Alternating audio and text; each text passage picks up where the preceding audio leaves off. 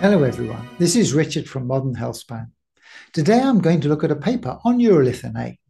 Urolithin A improves mitochondrial health, reduces cartilage degeneration, and alleviates pain in osteoarthritis. We will also have a quick review of what Urolithin A is and some of the benefits that have been seen with this supplement in humans. Osteoarthritis, a disease which is characterized by the breakdown of cartilage and other joint tissues, affects over 500 million people. It causes severe pain and impaired mobility. Mitochondrial dysfunction is part of the cause, but there are no current interventions. Urolithin A is a natural postbiotic which has been shown to promote mitophagy and mitochondrial health in preclinical and middle-aged and elderly humans. In the study, they showed that Urolithin A improved mitophagy and mitochondrial respiration in both healthy individuals and those with osteoarthritis. In vivo, it also slowed progression of the disease in a mouse model, decreasing cartilage degeneration, synovial inflammation, and pain. Overall, showing that Urolithin A promotes joint mitochondrial health and alleviates osteoarthritis pathology. Before we get into the paper, what is Urolithin A? Let's hear from Dr. Anurag Singh, Chief Scientific Officer at Amazentis, a supplier of Urolithin A supplements. We focused on pomegranates initially because there is a lot of literature around pomegranates being very beneficial for health and being very rich in polyphenols.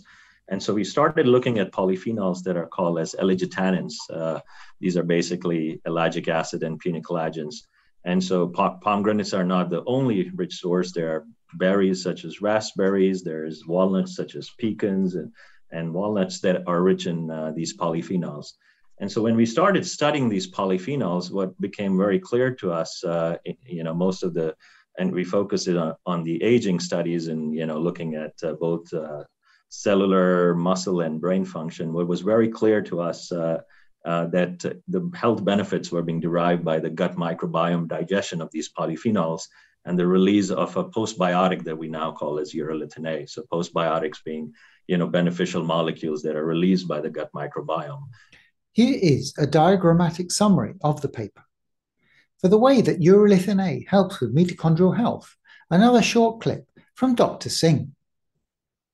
The key feature when we started looking at the muscles of these different animals and worms was really the impact on mitochondrial health. So this molecule is very unique in that it activates mitophagy. Now, for your listeners, mitophagy is really like a well-conserved cellular recycling pathway. Okay, so as we age, our cells accumulate toxic waste, they accumulate free radicals, and with aging, this process slows down. And what happens is because the cells can't clear away the waste, the mitochondria become unhealthy or dysfunctional. And so what this molecule really does is it revs up mitophagy. So, the garbage machinery is much more efficient. And so you're cleaning waste, which basically allows mitochondrial biogenesis down the road to happen, and you get much healthy mitochondria.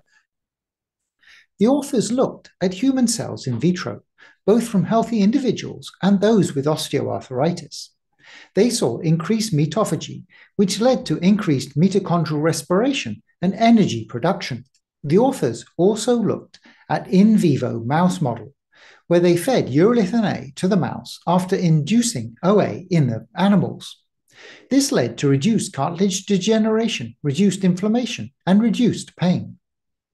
Before we dive into this paper, let's hear about some of the clinical trials that Dr. Singh's organization has been running. Yeah, so we have published two trials, one in Nature Metabolism, which was the first in human study showing the safety, showing the different doses, how they improve bioavailability.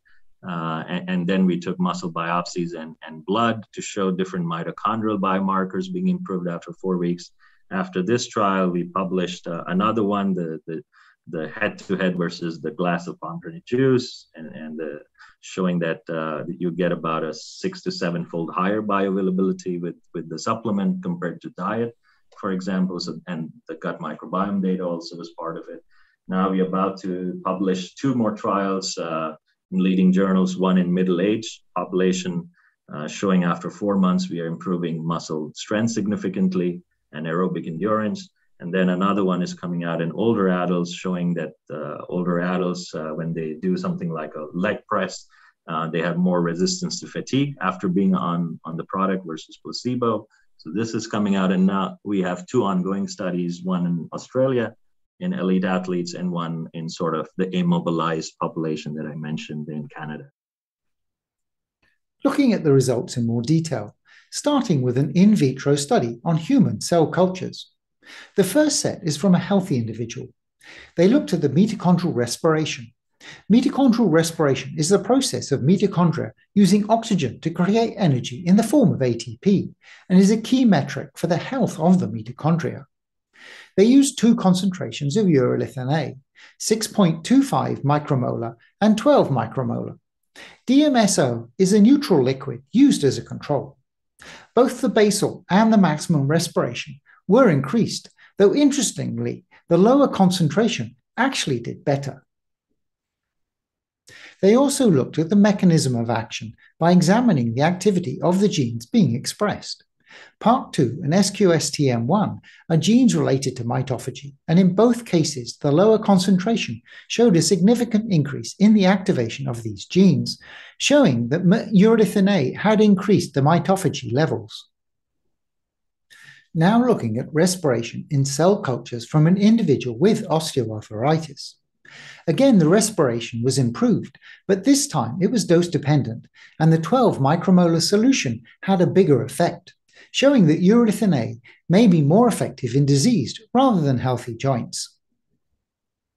Now turning to the in vivo studies, where surgery was performed on both back legs of the mice. One of these surgeries was a sham and should have had no impact. The other would induce osteoarthritis. The mice were then fed with either a controlled diet or a urolithin A supplementation diet for 8 weeks. A note on the dosage. They gave the dose in MPK, which is milligrams per kilogram of chow. So how does this translate into milligrams of urolithin A consumed per mouse? As always, a note that the calculation for dose and human equivalent use the best data that I can find, but there are always a lot of assumptions in them. An average lab mouse will eat 3 to 5 grams per day. I've taken 4 grams for the rest of the calculations. Based on this, the amount of UA in each case would be 0.2 and 1 milligram. The mice used in the trial were 4-month-old male C57BL mice. According to the Jackson lab, which supplies this kind of mouse, the average weight of such a mouse is 32 grams. From this, the milligrams per kilogram of body weight is 6.25 and 31.25, respectively. Using the allosteric conversion ratio of 12.3 to 1, this gives the equivalent milligrams per kilogram for humans as 0.51 or 2.54. Hence, a dose of 38 or 190 milligrams per day for a 75 kilogram person. The dose used in urolithin A clinical trials is 1 gram, and the recommended dose is 500 milligrams per day on the Amazentis website. The OARSI is a test defined by the Osteoarthritis Research Society International, which examines the level of damage to the joint and assigns a score of between 0 and 48.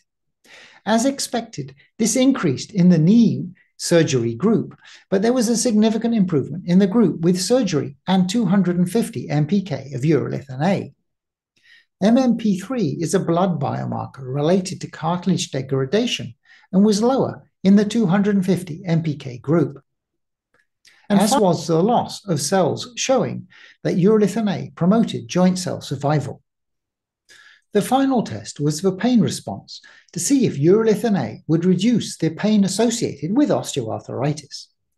The test for this is the von Frey test, which looks for the withdrawal response of the animal when stimulated with a filament of various stiffness. In this case, after 8 weeks, the mouse responded less to the thinner filament, implying less sensitivity to the pain, although we can see with the thicker filament, it did not have a significant improvement.